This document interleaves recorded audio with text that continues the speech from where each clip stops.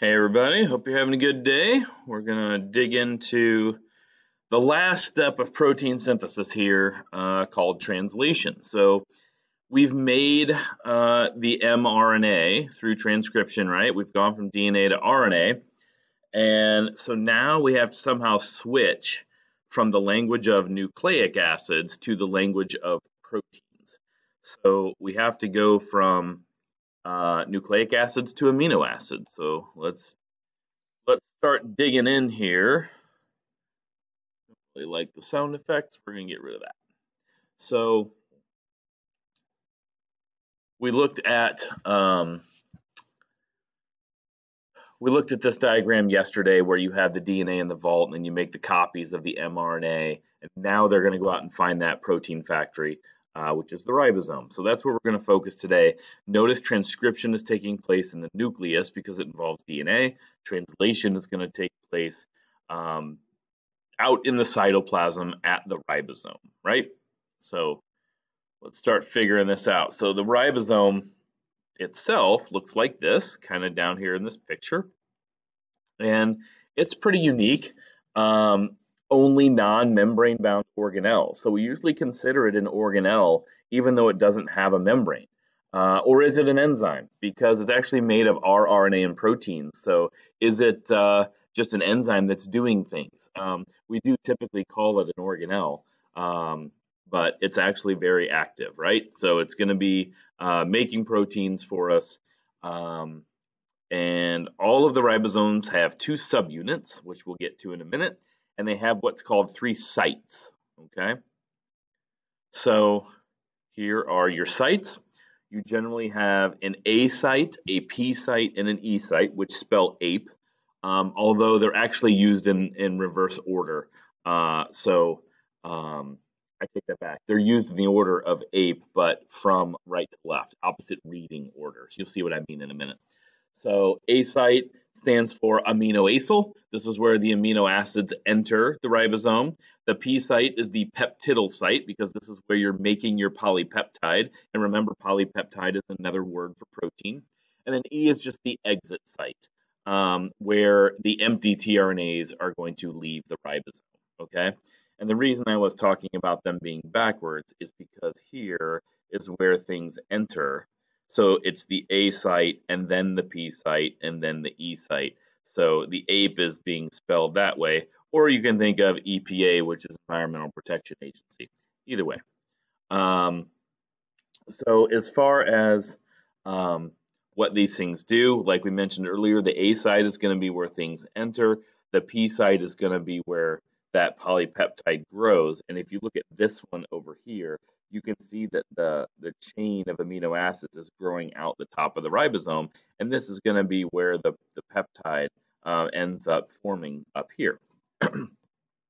And so what's going to happen is you have your tRNA, which is shown right here as this like turquoise little tube, and you have the purple thing attached to it, which is the amino acid that got brought to the ribosome by the tRNA. We will get to all of this.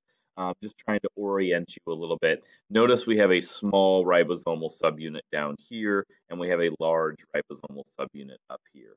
So there are 2 sections of the ribosome that come together just before making the protein. tRNA is a major player. So tRNAs tend to get drawn in different ways in textbooks and things. So I put a few different ones up here for you. You have the 2-dimensional structure where it's all laid out and it kind of looks like a T. The 3-dimensional structure is where it's kind of folded up. And then a lot of, the cartoony design of it is the one over here on the right. And it really shows how you can find the anticodon, which we'll get to in a little bit, really easily. These 3 letters right here, as well as down here. Those 3 letters are going to match up with the codon. The anticodon will match up with the codon of the mRNA. So how does the amino acid get attached to the tRNA? Well, you need an enzyme for that. So this is the enzyme, aminoacyl tRNA synthetase. It's a long one, okay? It's the seahorse. That's what I call the seahorse, this little gray seahorse looking guy right here. That is your aminoacyl tRNA synthetase enzyme.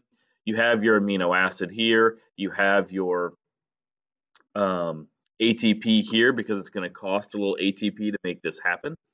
And so you have your empty, what we call the empty or uncharged tRNA right here because it does not have an amino acid yet.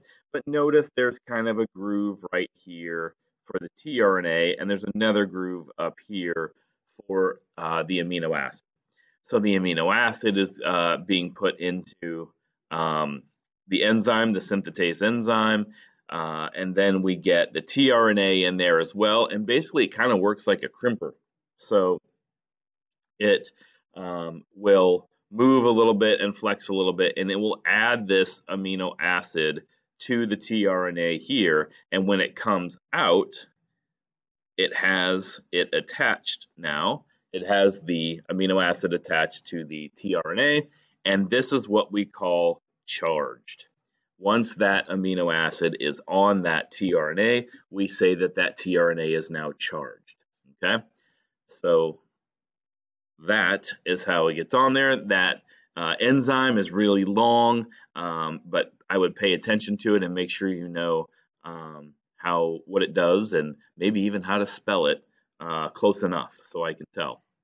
So how do mRNA and tRNA communicate?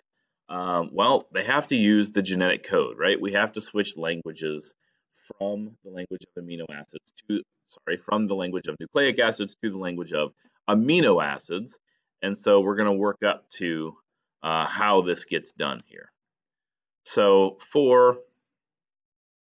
and you guys probably remember this part from regular bio, most people tend to remember the groups and how they're made. So we have 4 DNA bases, right? So we have 4 DNA bases. We have 4 RNA bases. We made a little change, right, from T to U. And so this sequence is just getting converted, right? And we're doing a little complementary base pairing, right? So right here, you can follow that all the way down, little complementary base pairing. But if there's an A here, we can't put a T down here, so we have to put a U, okay? And then we start looking at the proteins, and there's actually 20 proteins, okay? I'm sorry, there's 20 amino acids. That's actually kind of a misnomer right there on my slide. Sorry about that.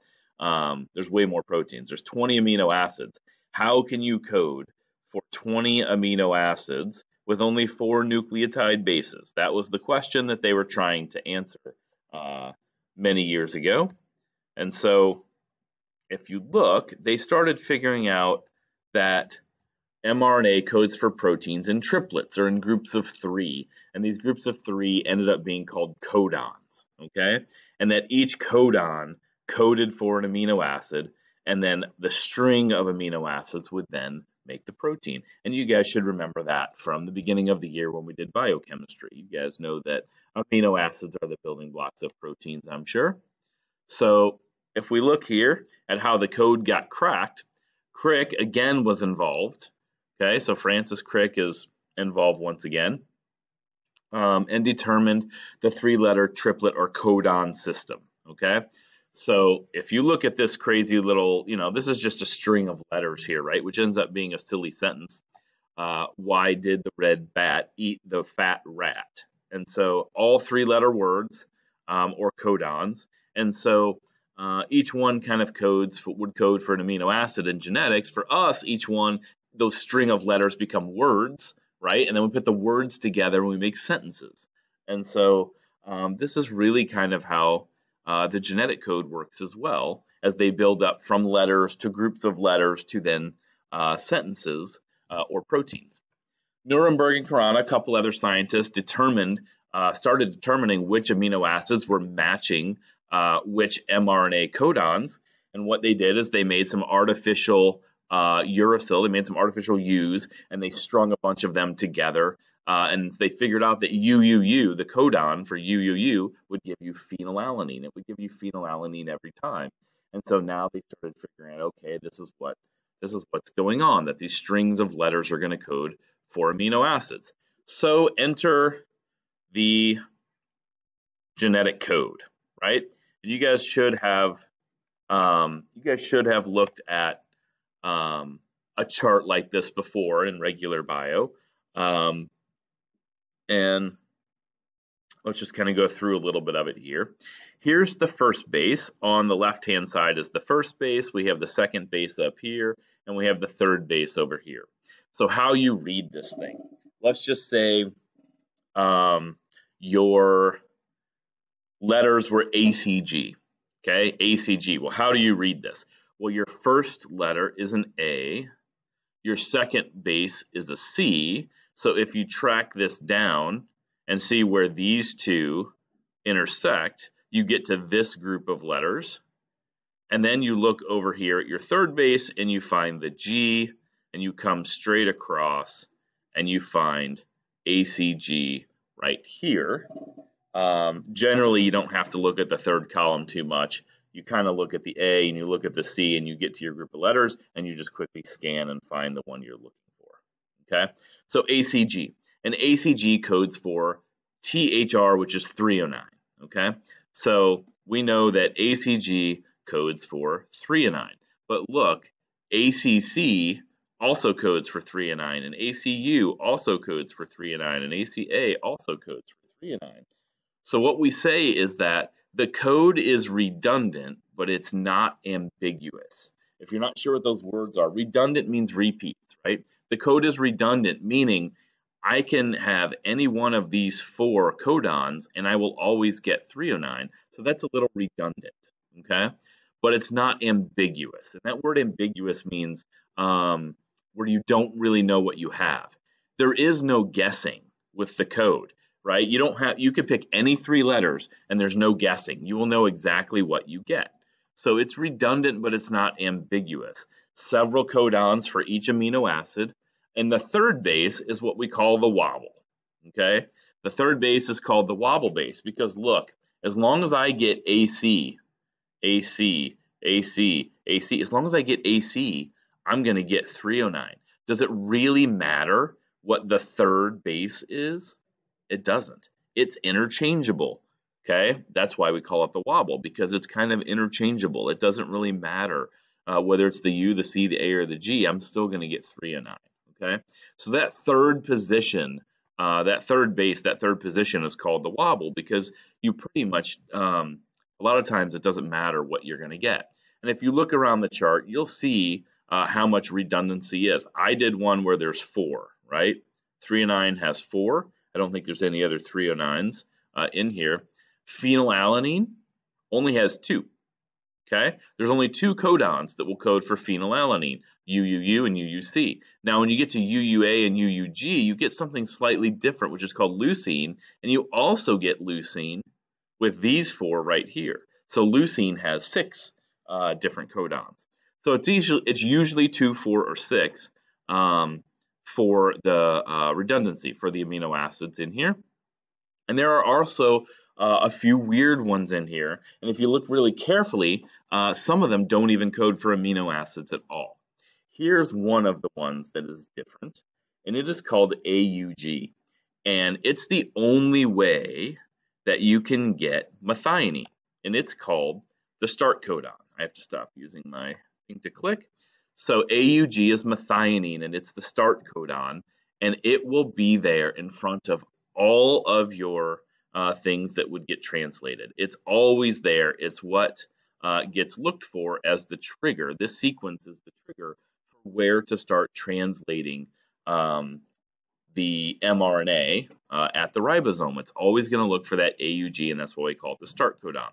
There are also 3 stop codons. If you look right up here, there are 3 stop codons. Actually, I should do this, okay, because this one's not a stop. UGA, UAA, and UAG. These are not amino acids. They don't have amino acids. So these are 3 sequences where you don't get any amino acids at all, and those will tell the ribosome when to stop and let go of that protein and make it. So let's keep going forward here, and we'll actually look at, by the way, this little question here. I know I hinted on it, but I didn't really get through the whole thing. Why is the wobble good? Well, what would the wobble help you get away with, right? If we go back to my 3-9 example, ACU, ACC, ACA, or ACG, okay, what if there was a mutation in that third spot and it put the different letter there? If it's supposed to be ACU, but I got ACA, does that matter? Nope. So it actually helps get away with some mutations where it just wouldn't have an effect on the protein. You might have a, sorry, I have something in my eye. You might have a mutation there, but you wouldn't notice it because of that wobble base. Okay, so when you get the wobble and you get the interchangeable part, the mutation may not matter very much. All right, so if we get into translation and how the nuts and bolts are actually going to work, we have the 3 steps that we've been working with on replication and transcription. You have initiation, elongation, and termination. You have an mRNA attaches to the ribosome for initiation. Again, your chain is going to grow. In this case, it's going to be the polypeptide chain that's going to grow. And then you have the polypeptide being released in the termination stage. So for initiation, you have the mRNA is going to attach to the small ribosomal subunit first, and then the larger ribosomal subunit will come attached to that small one. It's going to look for methionine, right? That is the start codon. So it's going to look for methionine, and that's where it's going to start reading the codons. So that AUG codon is lined up in the P site of the ribosome, and that's going to be important because remember I told you that we have the A site, the P site, and the E site that works like this. The very first codon is actually going to start here. All other codons will start here in the A site, okay? So I'll show you that when we get to the diagram here in a second. So here is where we're going with this. We have the mRNA, and it's attached to the small ribosomal subunit first. And here is methionine. And so we have AUG, the codon AUG is going to get matched with UAC, right? So we have the codon and the anticodon. We have the codon on the mRNA, and then we have the anticodon on the tRNA, and they are complementary like most things are when they match up. You have the A and the U and the A, and the G and the C. Okay, so they always match up like this. The 3 codons have to match with the 3 anticodons like that. And so as we move on, the large ribosomal subunit is going to come attach. And notice that the first tRNA right here is in the P site, okay?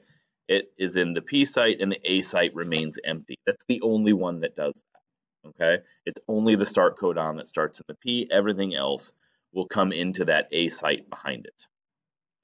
So how this goes, if we work around this diagram here, actually, let me get rid of this and put up the description so you guys can see them. So if we start up here with number 1, the next codon determines the next amino acid to be brought to the ribosome. The incoming charge TNA enters at the A site, right? So this is where the AUG codon would have started, or the tRNA would have started, right? And the next ones all come into the A site.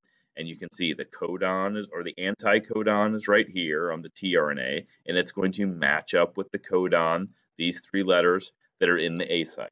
So they're going to match. It's going to bring the proper amino acid based on those codons and anticodons matching. So here it is now in the A site. Okay, in step 2, it's in the A site, and you have to transfer the amino acid over. So what happens, it's really tiny, but you see this arrow right in here in between them. The chain, this long chain right here, is going to be put on top of this amino acid. Okay, so this chain will come off and get put right here on top of that amino acid. And so you can see that right here in this picture. There's, for just a brief millisecond, there is nothing attached right here in the P site, and the chain got moved over on top of this amino acid. So now this tRNA will shift into the next site. This one will shift. It's now here, and the one that was the one that is now empty that had the chain will get ejected out of the E site. okay? So it will leave out of that E site called the exit site, and now it is uncharged. We have an uncharged tRNA, and it will be able to be available to have another amino acid put on it by that enzyme again. What's that enzyme called? That is the aminoacyl tRNA synthetase, okay, the ones that put the amino acids on the tRNAs. This word down here, translocates, this says the ribosome shifts, it translocates. So rather than the ribosome kind of holding steady and the mRNA like sliding through, it's more the other way around. It's more the ribosome that's going down and reading the code like this. So the ribosome is moving more so than the mRNA. And I'm going to post a couple video clips for you guys because it's much easier to see this stuff in motion. So I'll post some video clips for you to check out. So be sure you do that. So if we move on to termination, so eventually it's going to reach a stop codon. It's going to reach one of those 3 stop codons we just looked at in the chart. And so when it gets there, the polypeptide is going to be released and the ribosome is going to disassemble. So point out a couple things here. So we get to a stop codon, right? We get to either UAG, UAA, or UGA. You have this release factor, which is kind of like a placeholder, and it's going to come in and say basically, hey, we're done here. And then it is going to release the protein, the polypeptide, and it will go out and it will do its folding, and it will be ready to be shipped to wherever it needs to go. And then the ribosomal, the large unit and the small unit will now disassociate or come apart.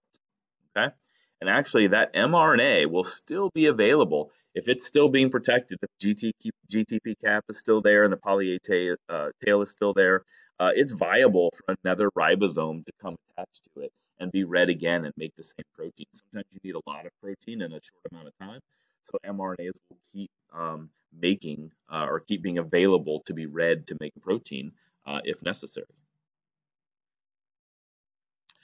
Protein targeting, so where are these things going to go now? So oftentimes there's a signal peptide, which I refer to as like an address label. It's kind of like the barcode on your Amazon box that shows up on your porch. It's where it tells it to go. So you'll see a signal peptide down here that is getting attached to the protein.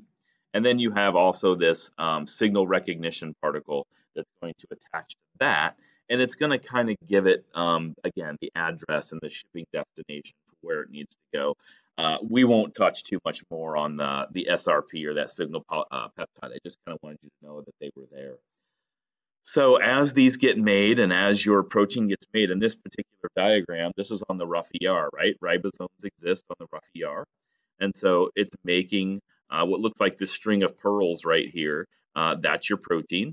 And so it happens to end up in the ER, right? And so possible destinations are all, listed up here, depending on if they're going to stay in the cell or get shipped out of the cell. But you have the Golgi, the nucleus, the mitochondria, chloroplast, cell membrane, cytoplasm, all sorts of things where it could go. So here's a quick little review for you. So let's see if you can tell the story, although since we're not really interacting together, I'll have to tell the story for you.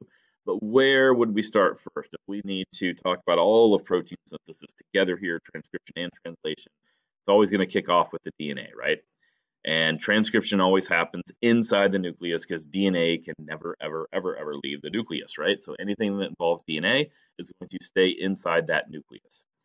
So RNA polymerase, remember, it's going to recognize where to start based on the transcription factors, and the transcription factors recognize where to start because of the TATA box, that sequence of TATA in that promoter in front of the gene, okay? So RNA polymerase here is going to recognize it, it's going to read it, and it's going to make our pre-mRNA. Remember, the pre-mRNA is much longer than your mature mRNA, and that's because we have the parts we want, which are the exons, and the parts we don't want, which are the introns, okay? And we're going to splice those out. Splicing is not shown here, but we went through that yesterday. So we have our SNRPs and our spliceosomes that are going to go in there and cut out the introns, okay? Put the exons together, And then we're going to modify that mRNA a little bit further before it heads out into the cytoplasm so it has protection. We have the 5' GTP cap, and we have the poly A tail. Okay, that is our mature mRNA. It's much shorter because we cut out the introns. Now we have our large and small ribosomal subunit. They are going to find an mRNA and come together and start reading it. We have the sites in order from right to left, the APE sites. It is getting read just like all the direction that we've ever built in. It will be read in the 5' to 3' direction. Okay, so we build DNA 5 to 3, we build RNA 5 to 3, and we're going to read the mRNA 5 to 3. So it finds the start codon, the AUG, starts reading. Here come the tRNAs. Okay, the tRNA is going to get charged by adding the amino acid to it. It becomes charged, and that enzyme again is the aminoacyl tRNA synthetase that is putting the amino acid on the tRNA. tRNA is bringing the amino acid to the ribosome. The codon and anticodon have to match up from the RNA to the tRNA, and then the polypeptide chain will be growing. The amino acid chains will be growing out of the P site, and then the E site will eject the empty tRNAs or the uncharged ones. Okay, so this is kind of a little animated diagram here for you. So we'll see if we can do a little bit more and see if we can explain some more things that you guys have seen before, but maybe in a different way here. So here's the transcriptional unit, or a gene, mainly the gene, and sometimes a little bit around the gene. So here's the DNA, and in front of the DNA is the promoter. There's the TATA box, right? And it's usually about 20 to 30 bases upstream from the gene. There can also be an enhancer, which we'll talk about in another set of notes. The RNA polymerase finds the TATA box, and that happens because there's usually transcription factors that are not shown here. Polymerase is then going to read this entire piece of DNA, and there's the transcription start and the transcription stop. Okay, but we're just going through this right now, so the polymerase is now reading. Here are your introns and your exons. Okay, so now I want to point something out. Here's where transcription started, right? Transcription started here. Notice the translation start is down here. So there's a few bases in this area right here that will not be translated. They were transcribed, but they will not be translated because they are in front of the TAC. And maybe you're saying, well, what's the TAC? Why is that so important? Well, flip that. Flip those letters. What's the T become? That's the A. What's the A become? That's the U. And what's the C become? That's the G. This is going to be our start codon, right? Once we get this read, this is going to be our start codon because this has the T in it. That's still the DNA, right? So when we flip it to mRNA, this is going to be our AUG. This is going to be where we start. So when I pop up these little regions here that are labeled as UTRs, UTR untranslated region. There's one at the front and there's one at the back. There's one in front of the TAC and there's one in back of the stop codon, which would be this area right here, this blue area right here, after the stop codon, where again, this area was transcribed, but it will not be translated. Okay, so UTRs just stand for untranslated region. So now we move on. We have our pre-mRNA, right? We have our mRNA transcript that we copied, 5 to 3. We have to get rid of the introns through splicing, and there's our mature mRNA transcript that will move into the cytoplasm. And now they also have the GTP cap and the poly A tails on them. Okay, so yeah, a little side note here on prokaryotes: no splicing, right? Protein synthesis, no splicing. It's not in a nucleus, and so you have a little bit quicker process going on with your prokaryotes than you do the eukaryotes. So right here, if we move into a table, hang on one second here, guys.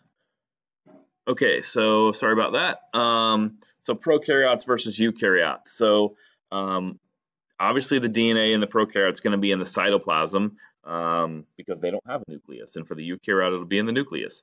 For prokaryotes, one circular chromosome. For DNA, many linear chromosomes. Prokaryotes have what we call naked DNA. They do not do any winding with the histone proteins like we talked about in eukaryotes. For prokaryotes, no introns. Eukaryotes definitely have introns and exons, which means eukaryotes do splicing and prokaryotes do not. Okay, no splicing for prokaryotes. And we'll show you a little bit more on that in just a second. So there's your typical little splicing diagram that you guys have seen. So the way this goes down in a prokaryote is transcription and translation are simultaneous. They happen at the same time, okay? So the DNA is in the cytoplasm. There's no mRNA editing whatsoever because there's no introns. And so ribosomes read the mRNA as it's being transcribed. So what's going on here? And I'm going to focus on the cartoon down here at first. So this is your DNA strand, okay? The horizontal strand there is your DNA strand. It's labeled right here. The ones dangling down, and it's kind of hard to see, but if we look at this right here, the mRNA label and the line that's coming, if you look right in here, you'll see a thin line, and it's the mRNA that dangles. And actually, all of these have a thin blue line, and there's an mRNA dangling down off of the DNA. So all of these mRNAs are being transcribed, and they're coming right off of the DNA. Then what happens is, here's your, that was done by the RNA polymerase. The pink dots are your RNA polymerase, and that's what's making the mRNA. And then the ribosomes are all these purple dots that are just kind of glomming onto the mRNA. And so they're transcribing, the ribosomes are transcribing that mRNA as they're being transcribed. They're translating it, I should say, as they're being transcribed. And so it's making the protein literally as the mRNA is coming off. So these things are happening simultaneously. So if we look again at some more differences here between the proks and the euks, you have time and physical separation between these processes, right? So for a eukaryote, it takes about an hour to get from DNA to protein by the time you have transcription happening, and then you have splicing happening, and then you have translating happening. Some take less than an hour, some take more than an hour, but on average about an hour to make a protein. And then for the prokaryote, there's no RNA processing whatsoever, so it's almost instantaneous that you get the protein. It's far quicker than the eukaryote, and you also have the physical space aspect where everything is happening in the same location in a prokaryote, but for a eukaryote, we have the first part happening, we have transcription happening in the nucleus, and then we have translation happening out here in the cytoplasm at the ribosome. So we even have a change of venue for the eukaryote where we have to move things outside the nucleus, which can also take a bit of time. So there's some differences between the proks and euks for you. All right, switching gears slightly here. Since we did translation, we want to look at what happens when things don't go right. We want to look at some mutations. And there's two major types with some subtypes. We have the point mutation and we have the frame shift mutation. So a point mutation, like you might suspect, is just a one base change. One base is replaced by another. And then you have the frame shift where DNA bases get inserted or deleted, and it causes a whole lot of problems upstream and downstream. As far as which one is worse, while there are bad point mutations as well, generally the frame shift is a far bigger problem. There is an example down here I'll point out where we have, remember, wild type means normal, right? So we have the wild type hemoglobin, and over here we have the sickle cell hemoglobin. So here's the typical codons over here. Here's our mRNA. And then our normal hemoglobin makes glutamine right here, where this one letter change right here, we had a one letter substitution from those center letters right there. And now instead of GAA, we got GUA, and those code for different amino acids. And now we have valine instead of glutamine, and that means someone is going to get sickle cell instead. So sickle cell anemia, for all of its problems, is really caused by one simple point mutation. Okay, so let's look at the point mutations first. So they can be silent. You can change a letter and have no issue whatsoever. There could be no effect. You might just get lucky, and that's because of the redundancy of the code, right?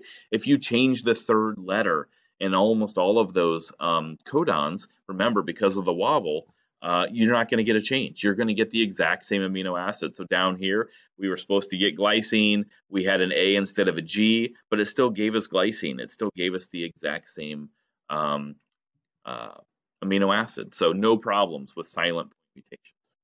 If you get to one called a missense changes one base for another, and you could get away with it, or it could be a harmful change. It just depends.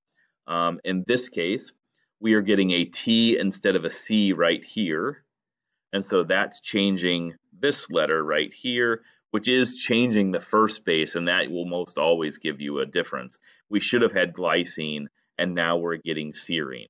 And now, so we have one different amino acid, right? And there's no specific disease associated with that mutation. So now you have a change in amino acid. Maybe it's a problem, maybe it's not. If this protein is 2,000 amino acids long and you have one amino acid that's different, you probably get away with it. You probably won't have that big a deal. If it's a much smaller protein and only 20 amino acids and you changed one, and it might be in the spot that is in the active site, now you could have a big problem. You don't really know until you look at all these specific ones, whether the problem is going to be a big one or a small one. For nonsense mutations, so we had missense, now we have nonsense. Which one sounds worse to you, missense or nonsense? To me, nonsense sounds worse, which it is. Because nonsense, that one letter base change we got is now coding for a stop codon. Okay, so now we had an A instead of a T, the same problem with the last one, but because of where it happens, it changes this codon to UAG, okay, instead of AAG. AAG gives you lysine, UAG gives you a stop codon. So now maybe this protein was supposed to be 400 amino acids long, and now it's only 4 amino acids long because of that change. That's a really big deal. That protein's never going to do its job. Okay, so nonsense mutations code for stop codons and are generally worse than your typical point mutation. You're worse than your missense. Let's go ahead and move on to frame shift mutations. Here we have extensive missense, so where the reading frame in a ribosome was altered downstream, because it's still a one-letter change, but rather than a substitution, it is an insertion or a deletion. And so in this case, we have an A missing, okay? And if the A is missing, now you're going to translate that, and that now the U is missing. So we should have methionine, lysine, phenylalanine, and glycine. Instead, we got methionine and lysine, and now we have leucine and alanine. We have 2 wrong, right? From both of those, we have 2 wrong, and you know this is going to keep happening. So everywhere after that base was deleted, the groups of 3 are all going to be incorrect, right? We should have these groups of 3 right here, okay? And right up here, they should have. But because they are changing and this U is missing now, those groups of 3 are going to be shifted all the way down, and we're going to have big problems. So frame shift are way worse. You have an immediate nonsense where, again, you have an extra letter or a missing letter. Same idea where you have an insertion or a deletion, but again, you get the stop codon, right? You get the stop codon right here. Instead of this whole protein being built, now it's being cut off, and you're going to have a much bigger issue. So you have what's called an immediate nonsense, okay? And those come from insertions or deletions, where the other ones, the other nonsense ones, were from substitutions, a one-for-one change. Limited effect, you might get lucky, and you might have things getting changed in 3s. So if you have things getting changed in 3s, where basically either a whole codon is missing, it might be okay or it might not. Again, maybe you're missing one amino acid, or maybe it caused a frame shift where everything is now incorrect all the way downstream. And they're generally going to cause you a problem unless you just happen to get super lucky and the 3 that went in and the 3 that went out either gave you the same amino acid or didn't shift anything. It just replaced one codon for the other. Then you might get lucky. But most of the time, these cause frame shifts and can cause big deals. Okay. All righty, we made it. That was a long one. Trying to get my face out of the way, but I can't. You should be able to explain all of these steps, compare all of the proc and uc, replication, transcription, translation, go through all the genetic code, explain the relationship between DNA sequence and protein sequence, and describe all of these mutations. So lots going on. And just a quick heads up, you will have 2 quizzes next week. You had nothing due this week at all. We had some sets of notes, and we're going to have some practice questions later in the week. Next week, you're going to have a vocab quiz Friday, and you're going to have a central dogma quiz next Friday. Did I say that incorrectly? You're going to have a vocab quiz Monday, central dogma quiz Friday. Okay, 2 quizzes next week. So really start digging into all this information. Okay. All right, I will stop jabbering at you. Have a good day, and I hope this helped you guys. See you.